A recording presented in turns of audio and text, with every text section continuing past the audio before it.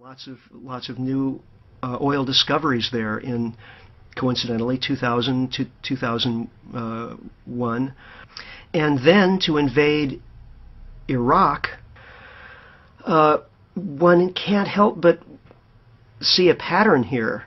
It seems evident to me that 9/11 was in effect a kind of pretext for the U.S. to expand its military hold on the two most important oil-producing regions of the planet. There are a number of elites, number of very influential policy advisors, a lot of people who went on to form part of the administration knew that peak oil was coming. They knew that they would not be able to survive peak oil without having this massive militarization of policy, and thirdly, that they needed to do that on the back of a drastic attack or perception of a threat in invasion to the United States, and this is what 9/11 provided. In our work, the fundamental job that we do for people is in understanding what's really going on and trying to understand what is behind events and what is motivating people. That's different from passing judgment on it. We're not trying to make value judgments.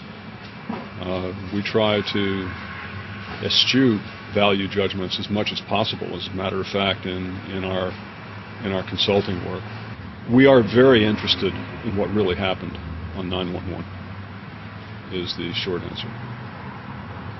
Well, you have four options to declare 9/11. One is it was a strike out of the blue, nobody knew anything. It was the first version the American administration told the public. Then they knew a lot, but in different agencies, and the picture was so difficult to put together that they couldn't find out what was happening, what was in the future. And I think it has broken down, but the administration is fighting on this line. The third option is they let it happen. They knew something, or they knew the whole story and let it happen because they could use it in order to bring about war against up to 60 states, as they said later on. And the fourth version is they organized it or were part of organizing it. And the way it happened is so strange, and the unwillingness of the administration to clear up all the environment is so strong that I've finally come to the belief that it must be a steered operation, covert operation. Yeah.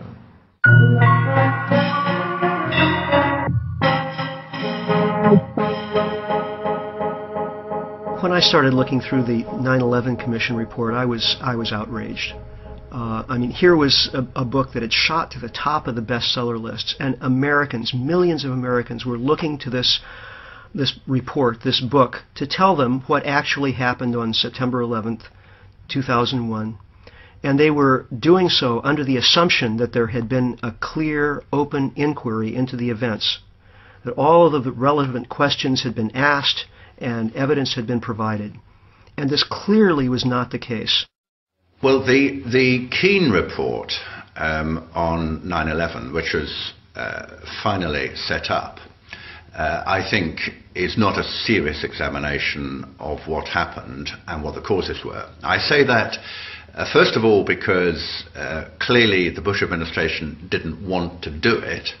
They resisted all the calls for an official inquiry for several months. And what actually finally persuaded them to do this was not the politicians in Congress. It was the families, the wives of those who were killed at 9/11. The first thing it does is name the 19 hijackers, the mostly Saudi nationals. But of course we heard within days of the events that something like 5 or 6 of these people were still alive and well and living in the Middle East. Why wasn't this addressed in the 9/11 Commission report? Why weren't why wasn't there some inquiry as to who were the real hijackers, if in fact the people who had been identified were clearly not the right people? And on the day itself, which I think is the most significant evidence, the first plane hit at 8:46 a.m., the southern tower at about 9:05 a.m., the third plane hit the Pentagon at 9:38 a.m.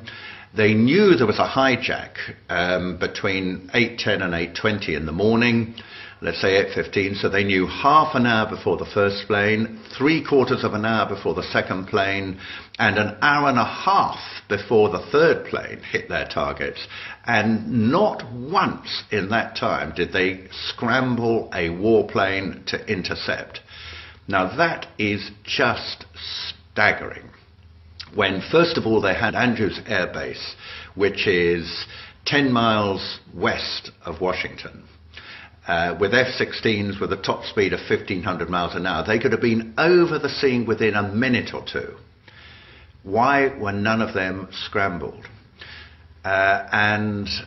Secondly, you might think, well, there was chaos, no one knew what to do, it was a catastrophe, but just standard operating procedure. When a plane is off course, fighter jets are notified. Fighter jets go out to see if the plane's having a problem or just, well, what the problem is, because the plane's obviously off course.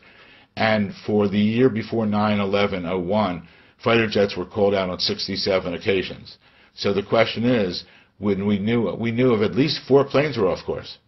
And there's words that it was even up to 11. But where were the fighter jets? They weren't there. Now, from our research, which people wouldn't know, we've now found out that there were 15 exercises going on that day involving all the fighter jets in the northeastern portion of the United States. What are the odds of that occurring? Like 0? I mean, or 100%. I mean, 100% they couldn't occur without a fix being in.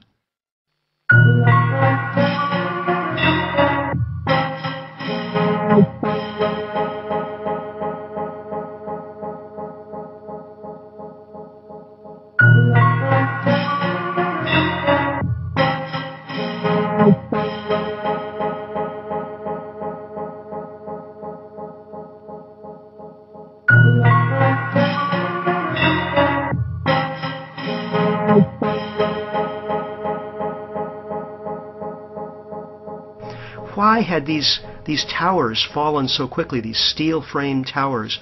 No steel-framed buildings had ever collapsed before because of fire. Why wasn't there a proper inquiry? I think something like $600,000 was spent to investigate why the Twin Towers collapsed. Meanwhile, something like $52 million were spent to investigate whether Bill Clinton had had an affair. This is absurd. There's been many fires in many buildings before and even after. And I think in Philadelphia, Pennsylvania, where I'm from, right outside of Philadelphia, there was the Meridian building fire and smoke throughout the building. Several firemen were killed in that fire. Building didn't fall down. Buildings don't fall down, never did before, never did after. A prime example is what occurred in February of 2005. A 45, 50-story building in Madrid, Spain, burned out of control. Wildfires. It was on all the TV shows and networks. The building was totally gutted. Still stood afterwards. Still stood there. Taking it down, I witnessed it myself. They're taking it down now, steel beam by steel beam. Concrete and steel buildings do not fall down from fires. I know it's hard for people to believe, but it's our position that they came down because they were imploded or explosives occurred.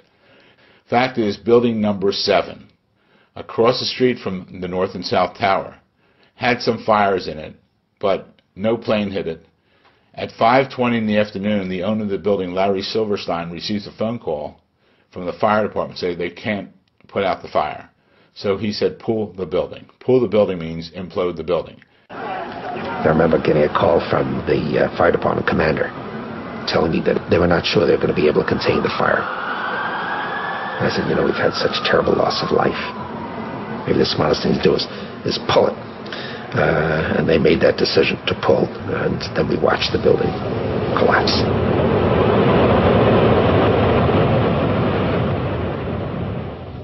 And it came down in its own footprint.